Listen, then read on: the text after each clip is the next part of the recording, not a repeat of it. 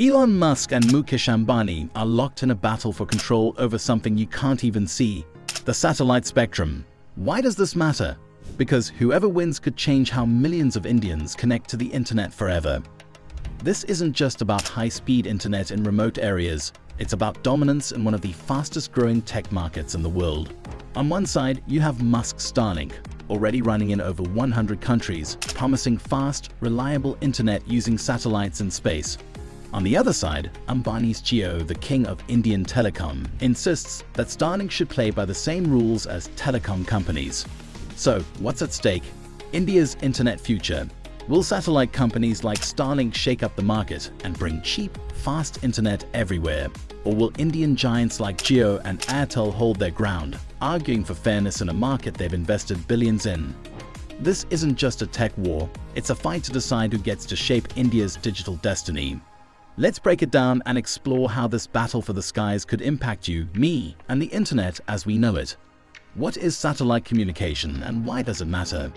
At the heart of this big tech battle is something called satellite communication, or SATCOM for short. But what exactly is it, and why is it so important? SATCOM is a way to deliver internet using satellites in space instead of the traditional cables and towers we're used to. These satellites beam internet signals directly to users on the ground. This makes it a game changer for places where regular internet can't reach, like remote villages, mountains, or disaster-hit areas. Here's the cool part. Starlink, Elon Musk's company, is using something called low Earth orbit (LEO) satellites.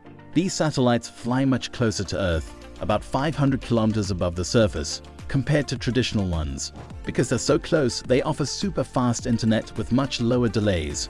Starlink already has over 6,400 of these satellites in the sky, forming what's called a satellite constellation. Together, they provide internet to users in over 100 countries. Why does this matter for India? Millions of people here still don't have proper internet access. Satellite internet could be the key to connecting rural and underserved areas, bringing education, healthcare, and jobs to places that need it most. But there's a catch. Telecom companies like Jio and Airtel argue that satellite operators like Starlink shouldn't get special treatment, especially when their internet speeds compete directly in cities. And this is where the debate gets tricky. So, is satellite internet the future for India, or will traditional networks continue to dominate? Let's take a closer look at Starlink's vision to find out. Starlink's vision and India's potential. Starlink's mission is pretty bold: make high-speed internet accessible everywhere, especially in areas where it's hard to set up traditional networks. And for a country like India, the timing couldn't be better. India has the largest internet market in the world, with millions of people still waiting to get connected. That's why Starlink sees massive potential here.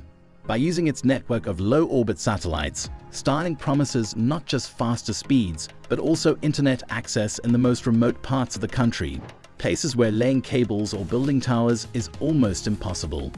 But here's the twist: Starlink doesn't come cheap. In the US, the monthly subscription costs $120.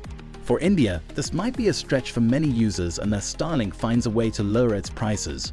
Still, for those who can afford it, the promise of reliable, lightning-fast internet might be worth it. Now think about what this could mean for India's tech-driven future. Rural schools could finally access online classes. Farmers could use digital tools to improve their yields. Even small businesses in remote areas could go global. It's a vision of progress that's hard to ignore. However, Indian telecom companies like Jio and Airtel aren't thrilled. They argue that Starlink's entry could disrupt the market, especially in urban areas where high-speed internet is already available. This clash of visions between satellite innovation and telecom tradition is at the core of India's internet future. Let's dive deeper into how these opposing forces are shaping the showdown. The Jio vs Starlink debate, spectrum allocation and pricing.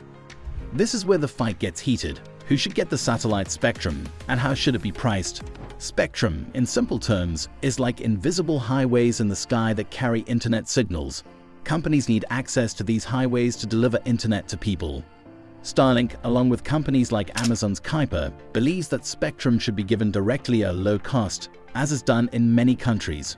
They argue that this would make satellite internet more affordable and help reach remote areas where regular networks can't go. On the other side, Indian telecom giants like Jio and Airtel have a different view. They feel satellite companies should pay for spectrum through auctions, just like telecom operators do. Why? Because satellite internet, especially Starlink's, offers super fast speeds. This could make it a direct competitor in cities where Jio and Airtel operate, not just in rural areas.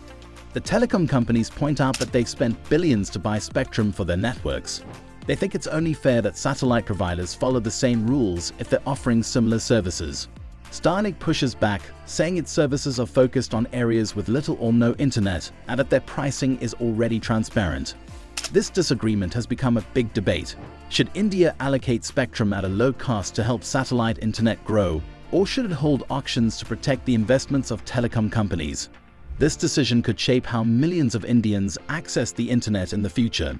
Regulatory hurdles, India's telecom policies. The battle over spectrum is closely tied to India's telecom rules, which are some of the strictest in the world. Normally, telecom companies have to bid in auctions to get the spectrum they need.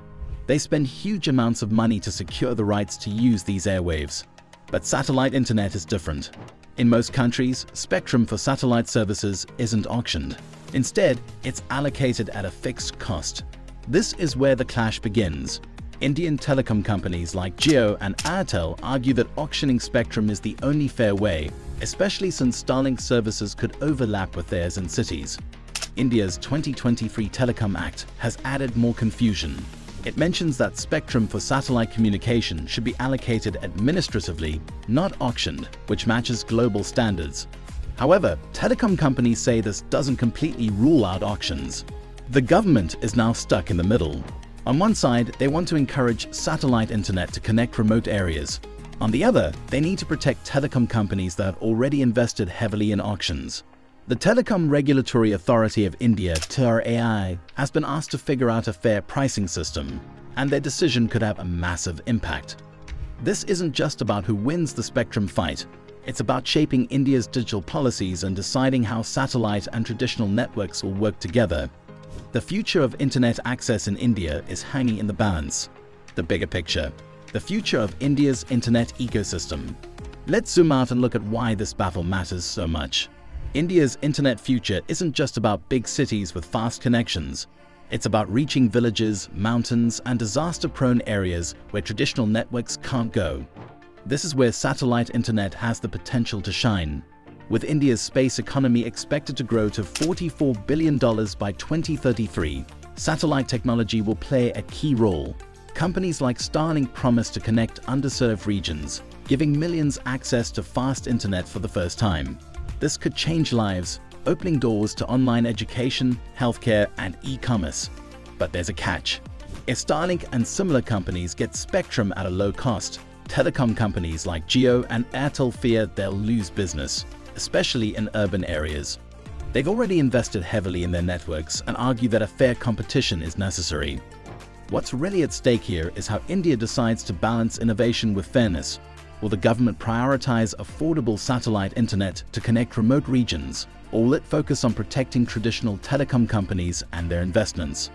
Whatever the decision, it will shape India's internet ecosystem for years to come, influencing everything from digital inclusion to technological progress.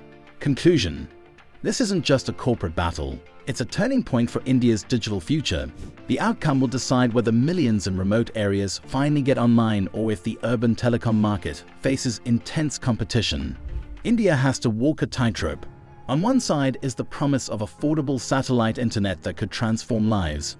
On the other are telecom giants who've built the backbone of the current system and fear being sidelined. The decision on spectrum pricing will set the tone for how satellite and traditional networks coexist.